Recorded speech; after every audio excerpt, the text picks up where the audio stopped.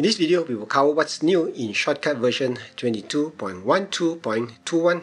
Let's dive in. There aren't major changes in this version, however, I feel that there are two that you should take note of. First is within Properties tab, the Convert button. Now, there is an advanced button here that allows you to control the Convert to edit friendly in greater detail. Now you can add things like deinterlace, as well as whether you want to override the old frame rate or you want to change the frame rate to another frame rate. And you can also change your sample rate for your audio as well. So this is the first change. You know that if you use your keyboard, you can click on Home to position your playhead right at the beginning. You can also use Alt left or right to jump to the next point.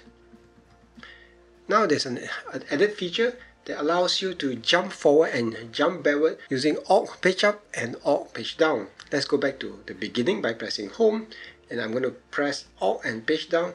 It will jump to 1 minute. If I do that again, it will jump another minute, as you can see from the position of that playhead. The great thing about this is you can set your jump time, which means you can set how much to jump the position to. And to do that, you click on Ctrl J and you can set the duration.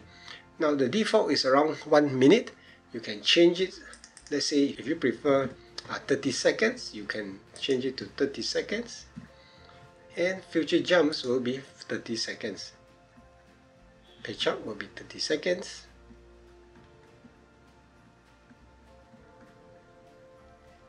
And so on and so forth. I hope that this video helps you. If you like it, do give it a thumbs up. If you want to have greater information and want to learn Shotcut fast, do consider my Shotcut training. The links is in the description below. Until the next video, check out what's on the screen right now for the next Shotcut tip.